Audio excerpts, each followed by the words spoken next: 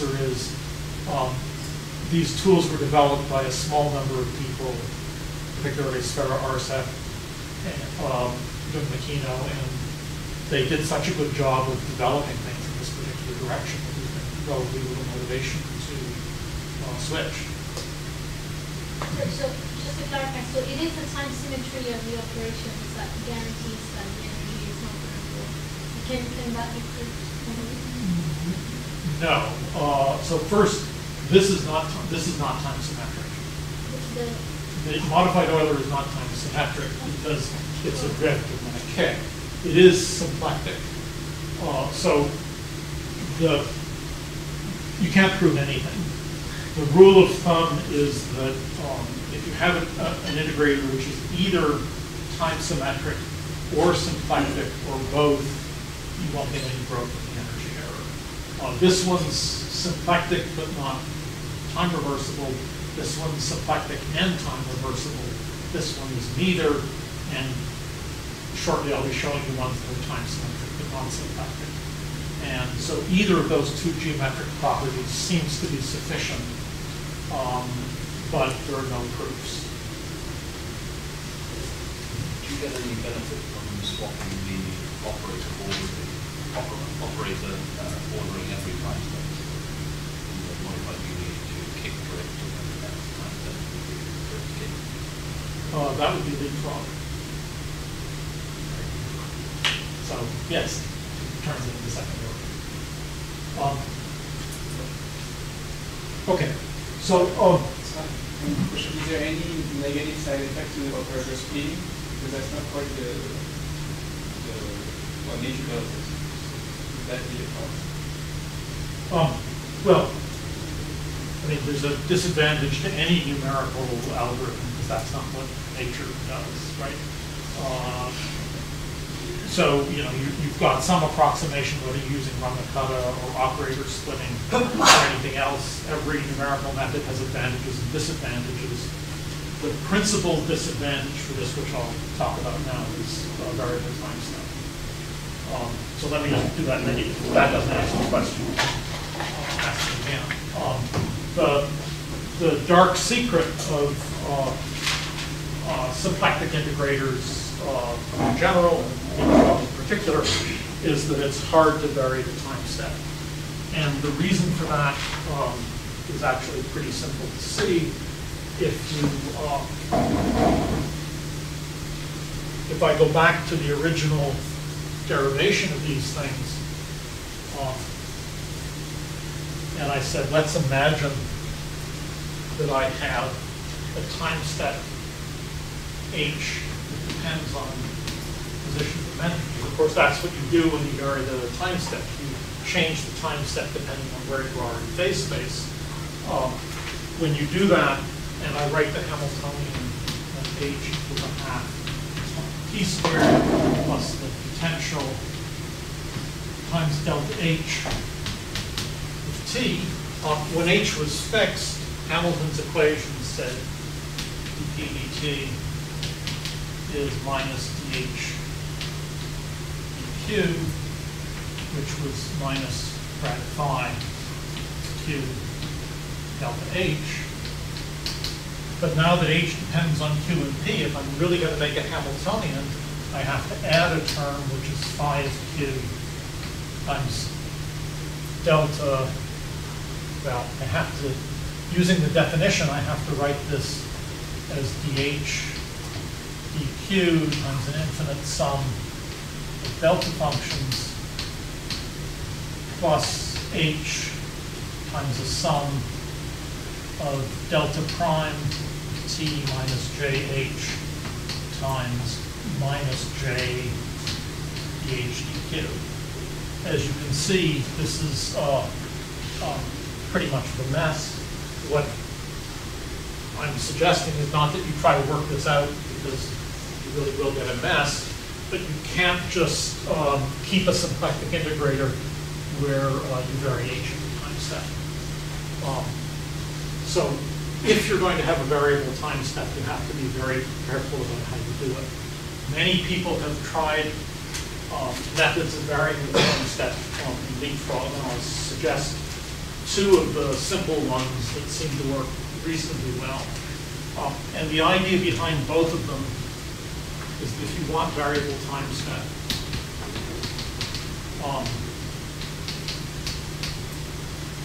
give up on being symplectic.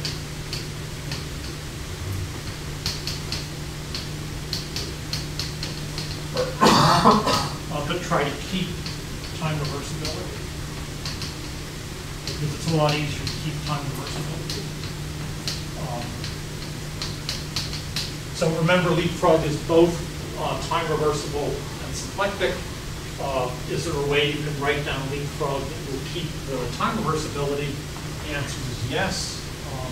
So again, I'll follow this. Q1/2 is Q plus 1/2 HP. Then I'll introduce P1/2 is P minus H over 2 rad 5 at Q1/2. I'm going to switch with the variable time step from time step H to a new time step H prime. So I'll now say P prime is P1/2 minus H prime over 2 rad 5. Q1/2, and finally Q prime is Q1/2 plus 1/2 H prime P prime. That's not sufficient to make it time reversible. You have to be careful about how you change the time step. So since I've got too many H's around, let's suppose that you have some criteria that says I'd like the time step to be some tau of Q and P. Then your algorithm should be introduce a new function U, H, and H prime, which is tau of Q1/2, P1/2, and all you have to assume is that this is symmetric. So for example, I could make U H plus H prime over 2. Then what you do as you work forward, you'd start with some time step, carry out these two steps, you know H, you now know P1/2 and Q1/2, you substitute in here, you solve for H prime, stick H prime in here and go forward. And if you think about this and stare at it for a little while, this is a completely time symmetric operator.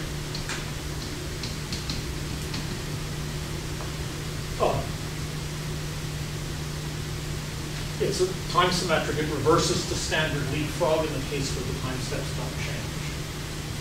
But why would you want to change the time step halfway through the step, as opposed to waiting until the end of the step and then changing it? Then it's because that wouldn't be time symmetric, because the time step, when you go forward in time, the time step's determined here at the start of the step. If you try to go back, the time step would be determined down here, and so when you reverse it, you come through the same time interval with the time step.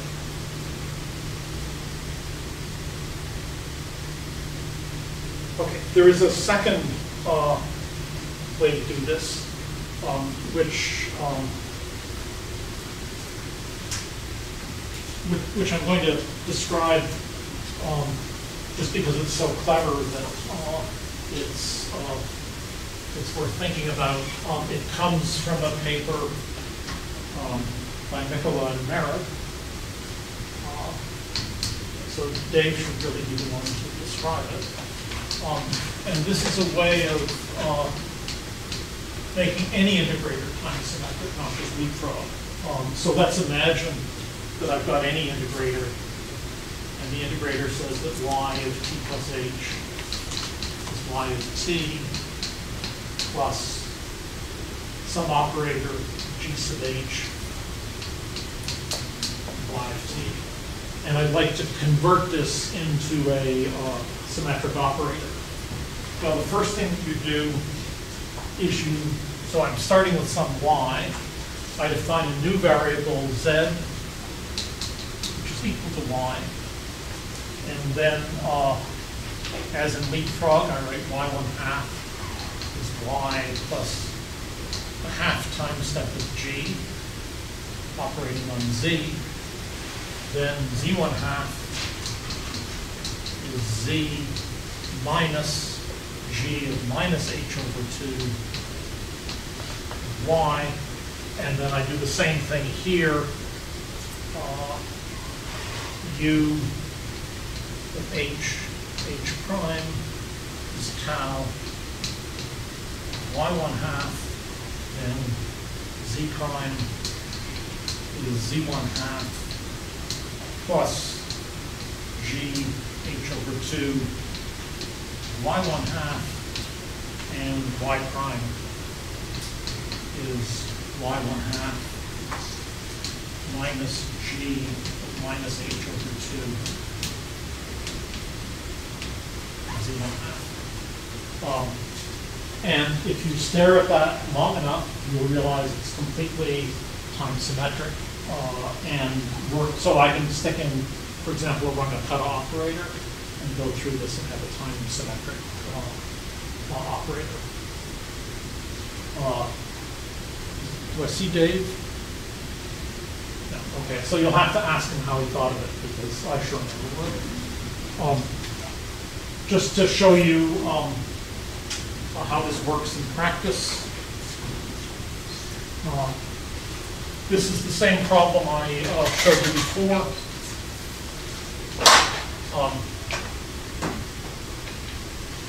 Except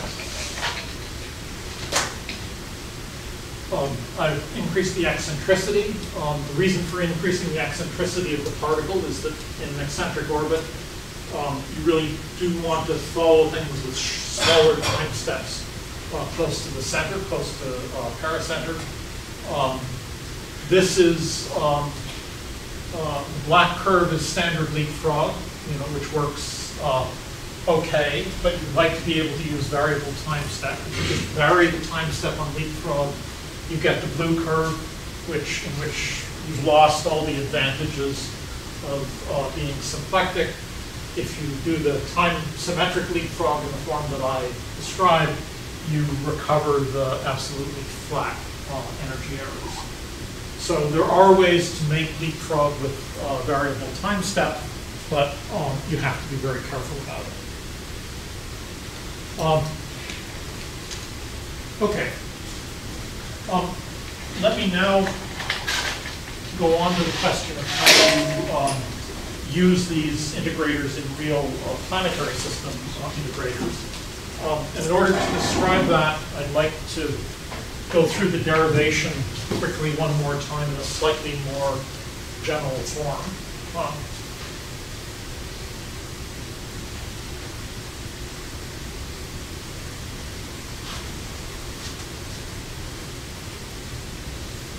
Okay, so let's this time imagine, not that I have a specific form for the Hamiltonian, but I just have a Hamiltonian that depends on Q and P. That's the sum of two terms, HA and HB. And I'm going to assume that HA and HB are separately integrable. That is, I can find an analytic solution for the motion under either of these two Hamiltonians individually. And since I can write a mapping which says that and the function A depends on the phase space coordinates that represents motion under HA for time H. Under HA for time step H. Similarly, BH represents motion under HB for time step H. So for example, if this is the kinetic energy This is the potential energy, this would be the drift operator, and that would be the kick operator. And leapfrog would be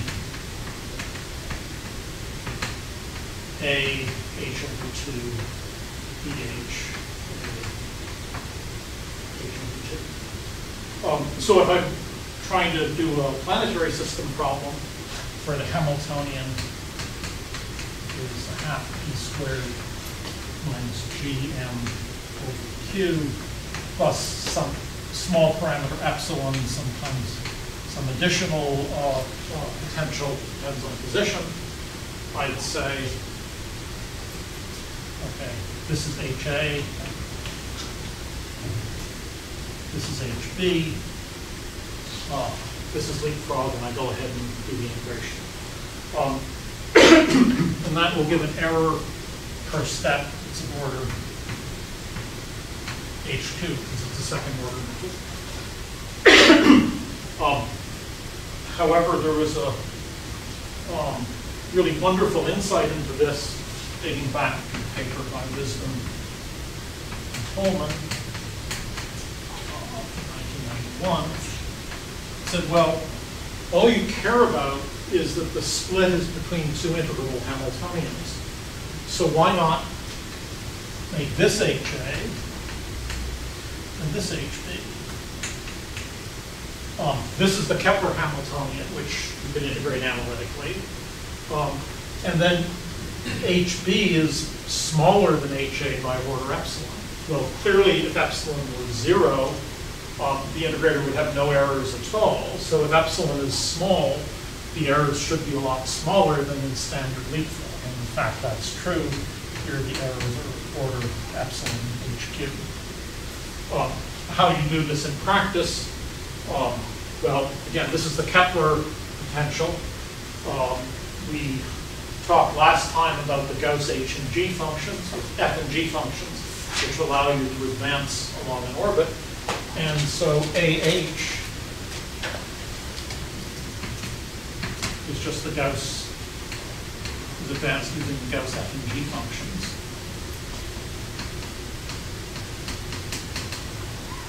And VH is just the standard kick operator, but only with the small perturbing potential.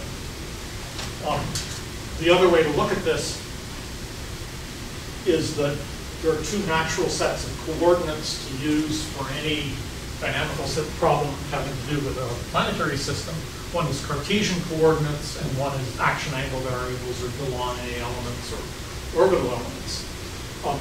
If you're using orbital elements, the integral under HA is trivial.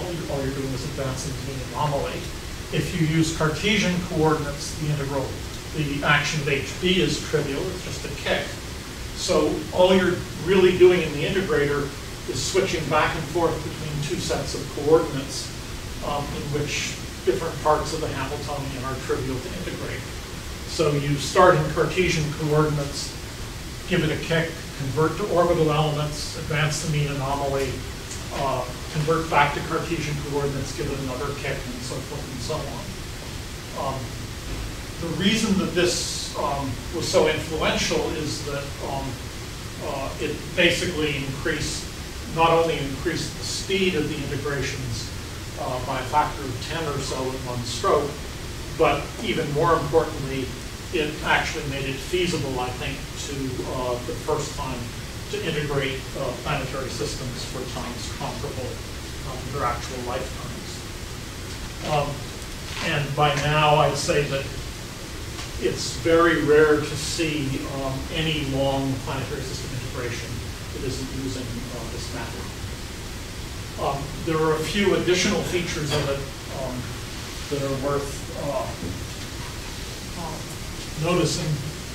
One minor problem which I've glossed over is that if you're doing an n-body system like a planetary system, you can't really do this in standard Cartesian heliocentric or barocentric coordinates. You have to use a slightly more complicated system called Jacobi coordinates. I'm not going to go into the details of for those coordinates, it doesn't seem to affect the efficiency of the integration at all. If you're doing this for a system like the solar system, you want to use individual time steps for each planet. That is, you want to integrate Mercury with a much smaller time step than Neptune. But it's straightforward to generalize this operator splitting approach to individual time steps for different planets. It's straightforward to include relativistic corrections along the form that Dave Merritt described. They can't be written in terms of the potential, but again, it's easy to modify this to include relativistic corrections. The other point is that it's often useful to use a technique which is sometimes called warm-up. The idea of warm-up anthropomorphically is like anytime you're going to exercise, you should warm up carefully.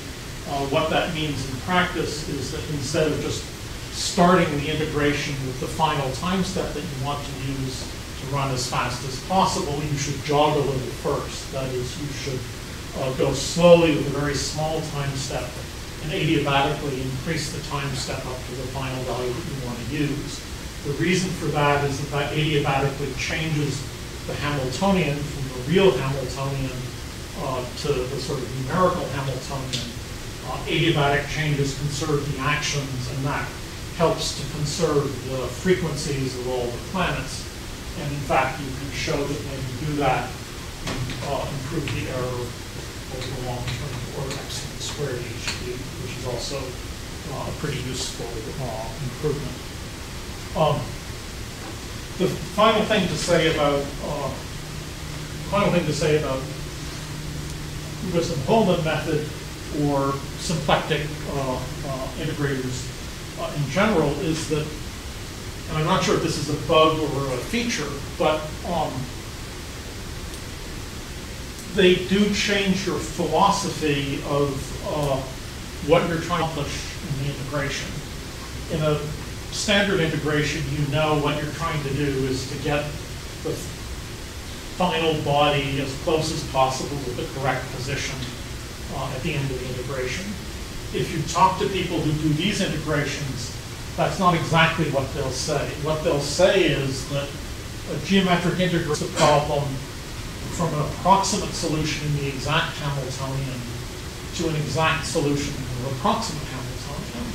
And then the question is the difference between the approximate Hamiltonian and the real Hamiltonian is it a reasonable difference? That is, what they would argue is, well, at the end of one of these integrations, I haven't really got all the planets in the right position, but I've integrated a planetary system which is really close to the one that we actually started with, and so the results for one that's really close to the one we started with should be just as relevant as for the one we actually started with. So there's a little bit of philosophical worry about exactly what these guys are claiming to do, and when you can say that they made a mistake. So we just have to be slightly cautious about this. The other thing, just in terms of names, these are often called mixed variable symplectic methods. Because again, this reflects the basic feature that they're symplectic, and that the heart of the method is flipping back and forth at every time step between Cartesian coordinates and in orbital elements. Okay, the final subject I wanted to talk about on numerical methods is regularization. This is a subject on which I know less than either of the other lecturers, so it's a little strange that I'm talking about it, but I won't try to say too much. The Wisdom-Holman method works really well for systems like the solar system that you're trying to follow for a very long time, in which the orbits are well separated, low eccentricity, low inclination. However, in many cases, for example, the ones that Dave Merritt was talking about earlier today, you have to deal with highly eccentric orbits. They're important for planetary systems because it may well be that hot Jupiters form from high eccentricity orbits. They're important for stars around black holes.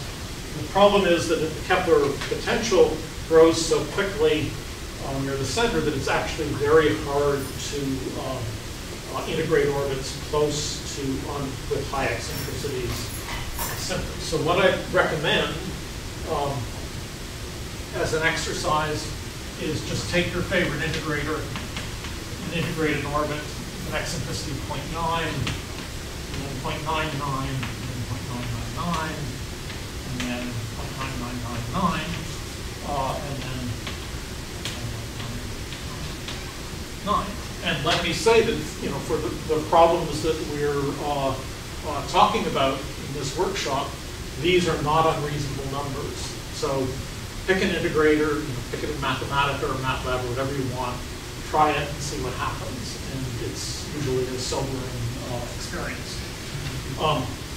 This has led to the idea that you should regularize. And by regularize, we mean change the coordinates to eliminate the singularity at r equals 0.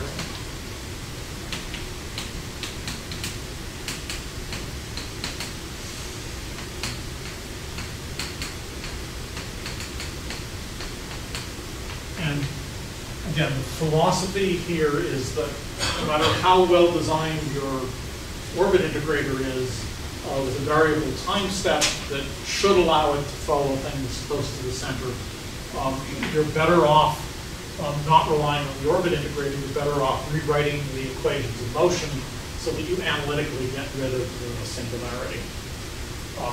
The equations of motion, again, I can think of as acceleration is minus gm over r cubed r plus some small extra perturbing force. Because if the extra perturbing forces weren't there, obviously you could do everything analytically. There are a variety of techniques for normalizing. The simplest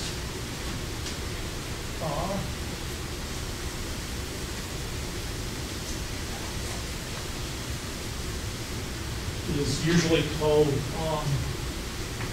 Hege regularization.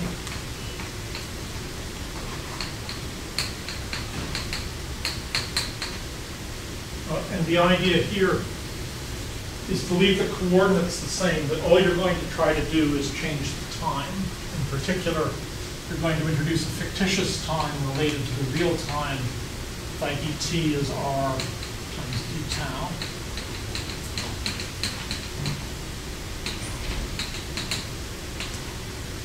And if you think about this for a little bit, what you're really doing is converting from time to eccentric anomaly, because you'll recall that Kepler's equation says L is u minus e sine u, so dl, which is the mean motion times dt, is 1 minus e cos u to u, and for the definition of eccentric anomaly, this is the radius times du over a. So apart from these constant normalizations, the fictitious time is basically the eccentric anomaly. And what you can do is then take this equation, use standard algebra and calculus to change from time derivatives to derivatives with respect to tau. And I won't go through that algebra, although it's pretty straightforward. I'll just write the result, which is d squared r d tau squared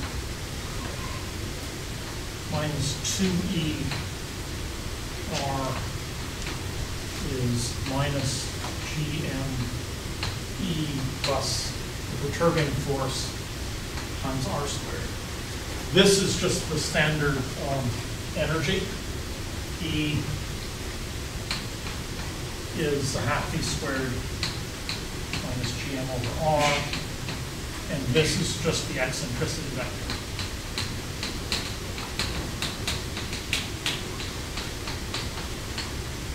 Why is this equation better? Well, if you forget about the perturbing force, this is just, the left-hand side is just the equation for a harmonic oscillator.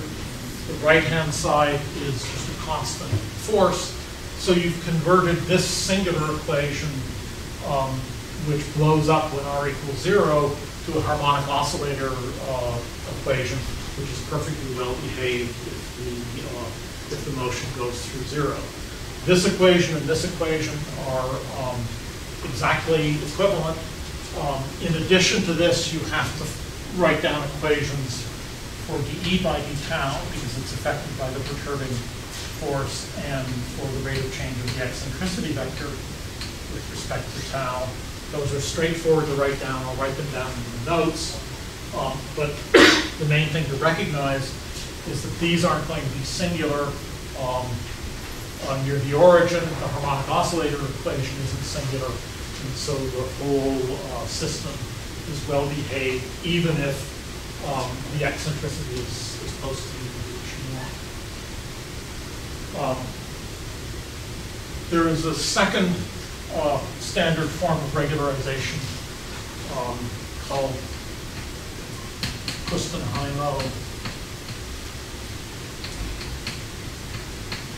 Stiefel regularization.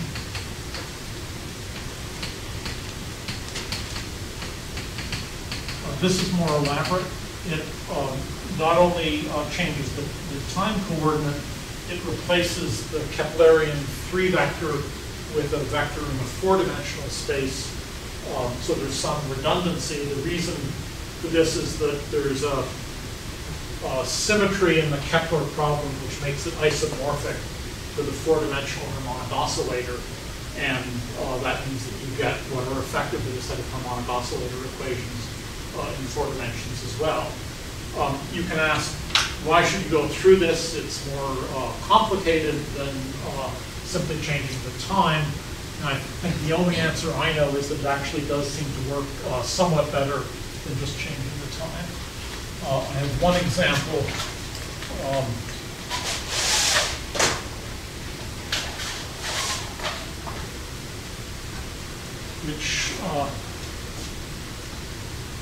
So this is an orbit with a periapsis passage with a relatively modest eccentricity.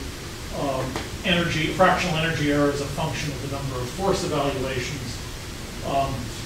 This is just standard Ramacutta method, as you can see. Doesn't do all that well. Again, for one orbit, you need thousands of force evaluations to get to respectable energy errors. Using the time reversible leapfrog with variable time step that I described earlier, you can buy 2 or 3 orders of magnitude per day Hegge regularization. Again, just with a standard off-the-shelf Ramacutta integrator gives you another couple of orders of magnitude, and Stiefel regularization does even better. So my limited experience is that it really is true that you will always do better with regularization than with any integrator, no matter how fancy. Douglas, you've done this more than me. Is that an accurate?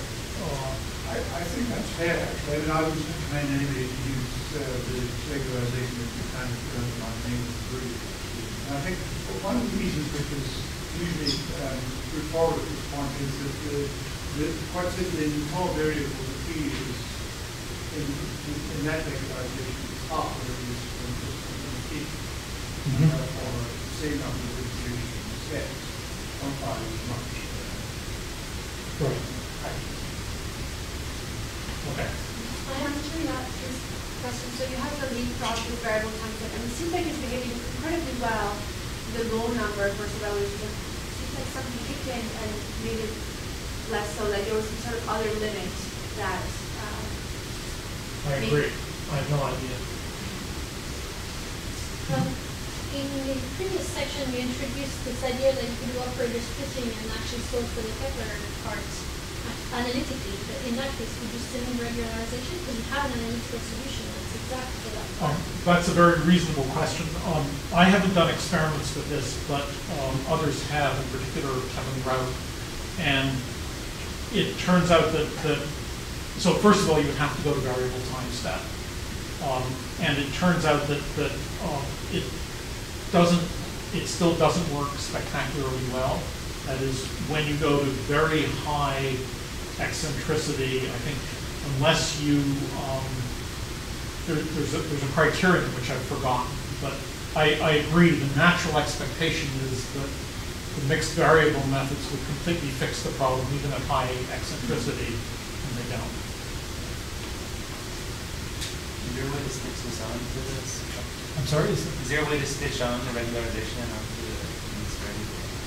Or just you have to choose one?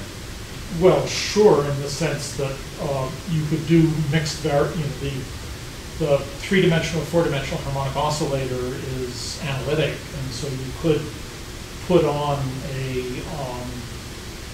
you could easily make that mixed variable, and so yes, it sounds like a good project for this school.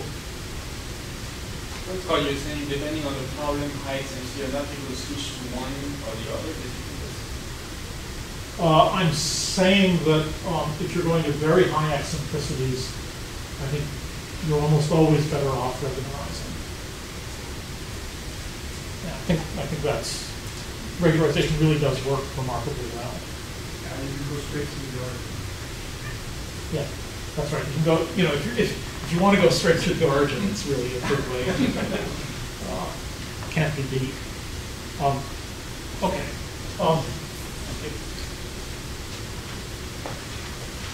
Okay, so let me, in the last 15 minutes, let me leave the numerical techniques and go on to the physical question of what's going on in planetary systems, that is, to the planetary flavor of the gravitational n-body problem. So everybody here, all of the lecturers are doing gravitational n-body problem. The things that are distinguishing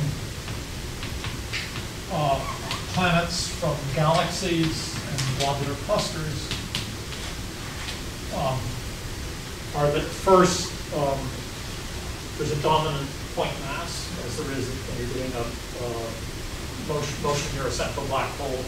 Second, there's far more orbits, even in the cases that Dave Merritt is talking about. It's tough enough, you're maybe dealing with millions of orbits, but in planetary systems you're dealing with up to 10 to the 11th orbits. What helps you is that typically, in most cases, the orbits are not that far from circular or coplanar, and secondly, the orbits typically don't cross.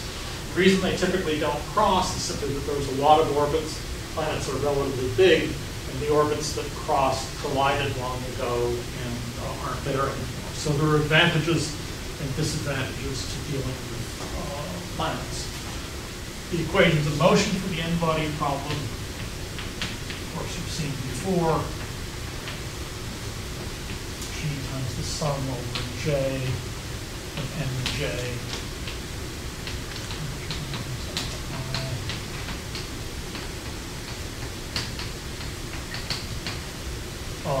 For n planets, you've really got an n+1 body problem because there's a central star.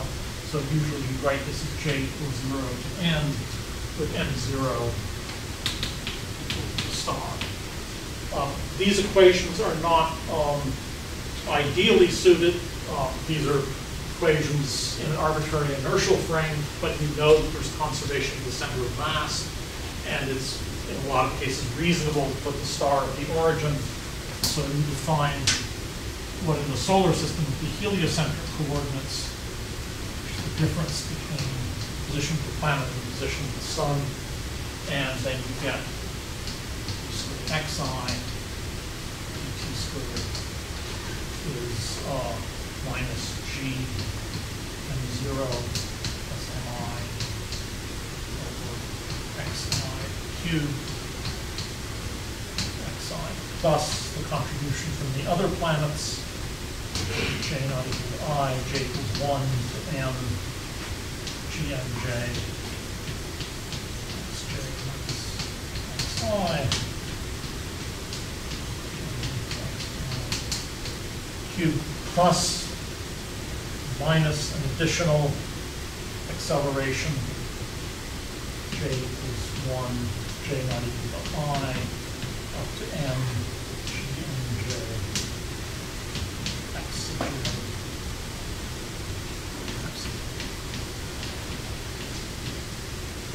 This is the fictitious force, which is arising because we're in a heliocentric frame and the sun is accelerating due to the motions of all the other bodies. It's usually a little simpler to write this in terms of the potential, rather phi, and the expression for the potential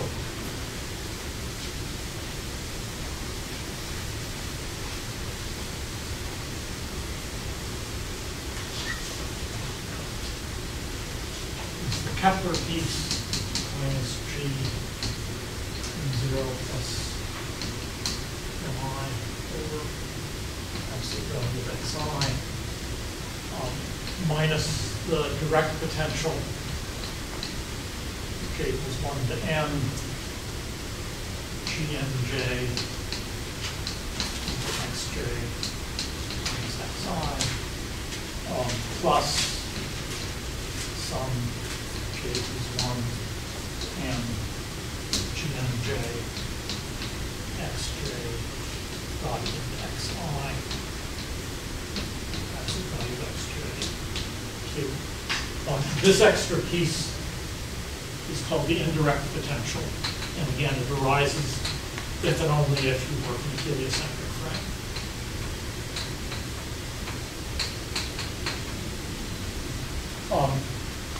The only other thing to notice about this is that, of course, by working in a heliocentric frame, the Kepler's law involves not just the mass of the sun, but the mass of the sun plus whatever planet you're looking at. Natural questions: if you're doing an integration, which one should you use? Most of the time, in most cases, you're better off using this. Partly there's one fewer equation. Partly the massive body is always at the center, which makes it a lot easier to keep track of the orbital elements. But there are cases where you really don't want to use this. I'm particularly sensitive to this because I, at one stage, was trying to do a numerical integration of the orbit of the comets. So here's the planetary system. There's, say, Jupiter. The comet's out here. The comet's in an orbit with an orbital period of maybe 1 million years. I'm trying to integrate the comet orbit, and my time step is a few months. Why do I need a time step of a few months to integrate an orbit with 1 million years? Well, because I was in the heliocentric frame. Since I was in the heliocentric frame, the sun was oscillating with a period of 5 years. Because it was traveling around the common barycenter with Jupiter. That meant that the indirect potential was oscillating with a period of a few years. And so I was following with very short time steps these totally meaningless oscillations of the comet due to the fact that I was in a heliocentric frame. So typically, if you're doing something a long way outside the planets, you really don't want to be in the heliocentric frame unless you've got a lot of money to burn. Okay, there are a variety of problems that you'd like to study in the gravitational n-body problem, but let me just start by giving a summary of what we know about the mother of all problems in this subject, which is the stability of the solar system. This is possibly the oldest problem in theoretical physics.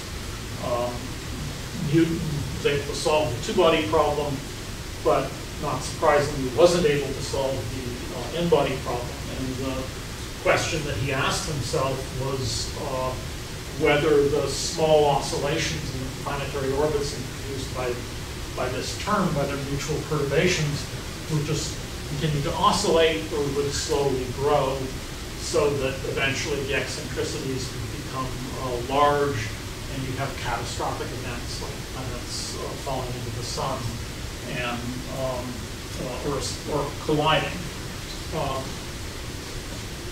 So Newton did think about this. He had an opinion. Unfortunately, his opinion was tied up with his theology, which was somewhat complicated. And you may remember from your Religion 101 classes that there's a difference between theists and deists. And I had to go look this up. But a theist is somebody who believes that God, they both believe in God, but a theist believes that God has to intervene continuously in the workings of the universe, that God actually takes an active role in managing the workings of the universe. A deist believes that God set up a set of immutable laws that govern the universe, and once he had set these up, he left everything alone. Newton, as it turns out, was a theist.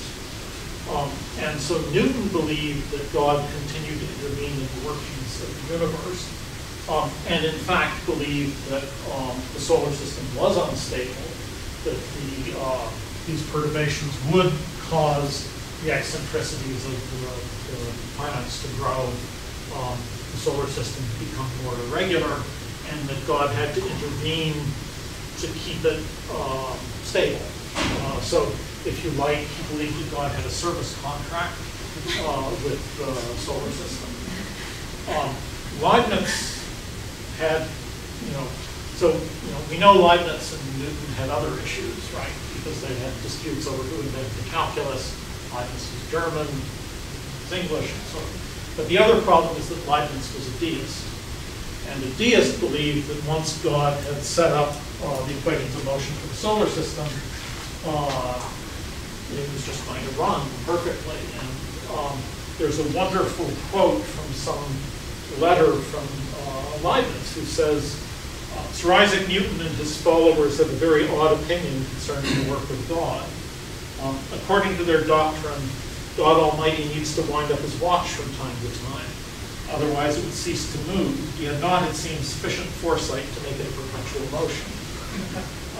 So there we have it, the two opposing views of stability of the solar system. Since that time, many famous mathematicians and physicists have worked on it. Poincaré, Poisson, Laplace, Lagrange, Kolmogorov, Arnold, and so forth and so on. The problem gave rise to perturbation theory. It gave rise to much of nonlinear mechanics. But the basic point is that you can't prove, although these guys have proved some really powerful theorems, they can't really prove anything about the stability of the solar system because they have to assume idealized systems in which the eccentricities and inclinations of the planetary masses are much too small. So the only thing you can do to study the stability of the solar system is numerical integrations. These first became feasible for the times you want, and the times you want are minus 4.5 gigayears back to the birth of the system and plus about 7 to 8 gigayears, at which point the sun turns into a red giant and swallows up Mercury and Venus and maybe the Earth. So at that point, and there's a lot of mass loss, so all bets are off. So the technology for doing this first became feasible about 10 years, partly because of Moore's law, but to a large extent also because of the development of techniques like mixed variable symplectic integrators. When you do integrations for these periods of time, the planets in the solar system anyway are still there. Most of the orbits look pretty similar, but there are important pieces of the behavior that you have to understand. In particular, it appears that the orbits of all of the planets are chaotic. And just to make sure we're all in agreement, I'm going to think of an orbit as being regular if a small change in the phase space position, delta x, delta q, or delta p, grows linearly with time. And chaotic, if initially it grows linearly with time, but then later grows exponentially with time for a time greater than a few times TL, this is the Lyapunov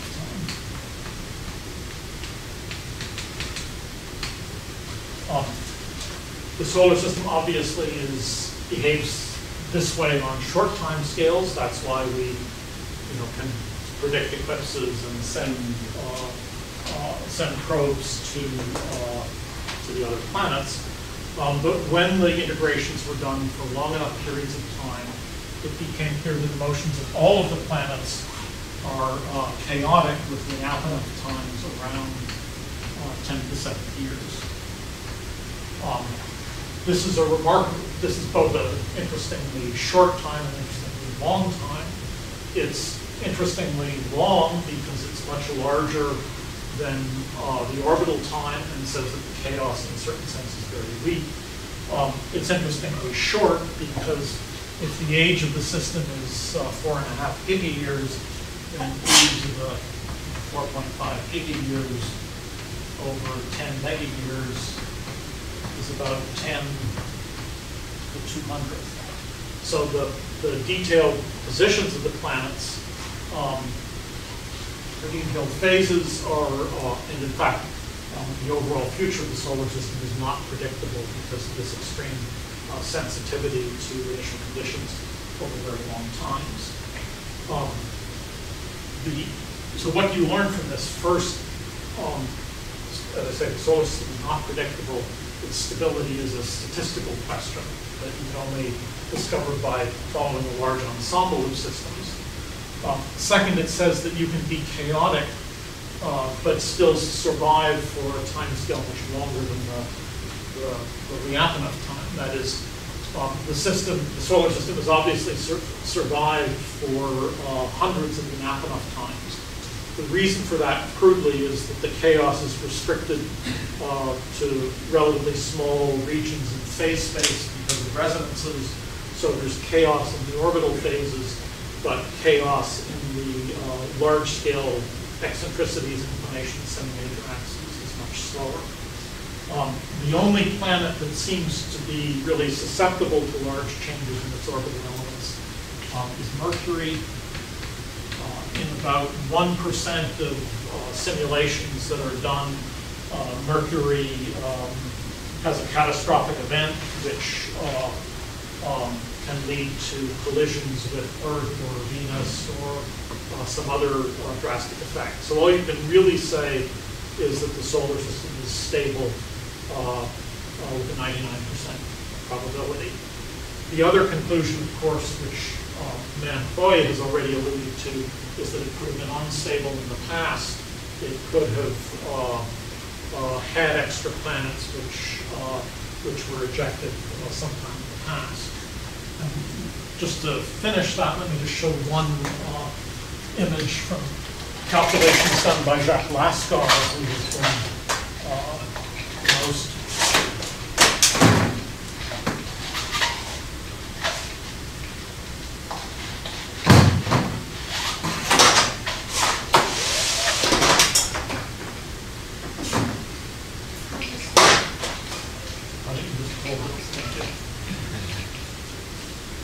so these are simulations of an ensemble of solar systems. Those are eccentricities of Mercury over 5 gigayears into the future. You can see that in most cases, from its current eccentricity, it doesn't fall too much, but there's a small fraction where the eccentricity is getting large enough that it's clear that something drastic can happen. The other thing I should mention is that all of these results, partly as a result of the chaos, are extremely sensitive to details of the initial configuration of the solar system.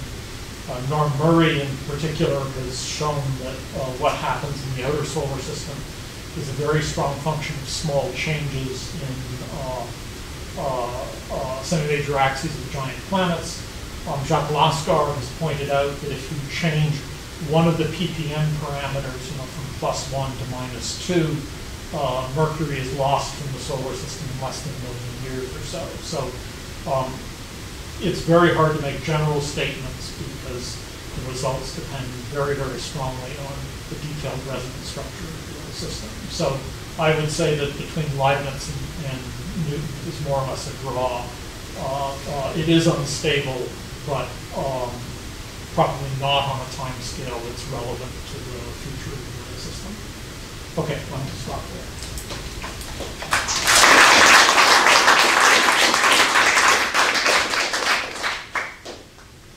Yes? How can Newton be a theist when he yet looks for fundamental laws of the universe? How did you reconcile that? I have no idea. This is not my subject.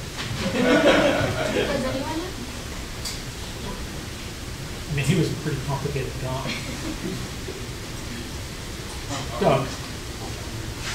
Yes, I did attempt to look at the possible additional planets in the interior of Mercury and check for this. Right, so it is very reasonable to add extra planets and see if there are regions where planets could exist. So you can just take the solar system and add a huge number of test particles and see what survives. Obviously, they'll survive outside Neptune because the Kuiper belt is there.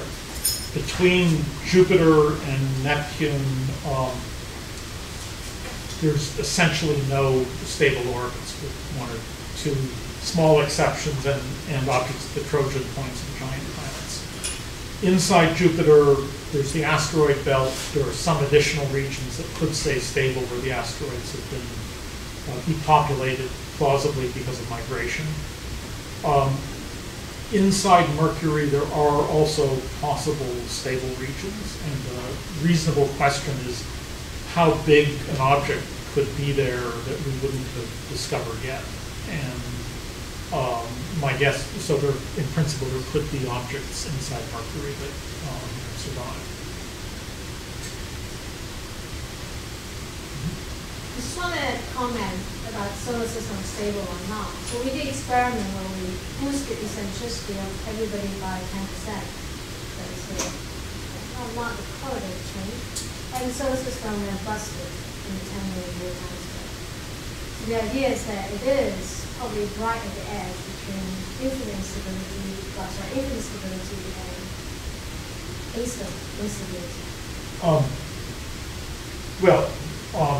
So that sounds reasonable. I tried experiments where we increased the masses of the giant planets by 30%, and it blew up. And the reason is that Jupiter and Saturn are close to a 3 to 5 resonance, 2 to 5. And because of the big M plus little m in the orbital period, we increase the masses a little bit, it shifted. So it shifted into the resonance and then everything blew up. So I agree, but I think it's more of a stretch to say that it's on the edge of instability. That is, to make some conclusion about the formation processes from the fact that it's on the edge of instability, because that presumably depends on what happened to the system in the initial million years when there was a lot of gas and other bodies around. I just don't understand that very well. It just sounds amazing in the phase space is sitting right at the edge. I have no opinion on what's amazing.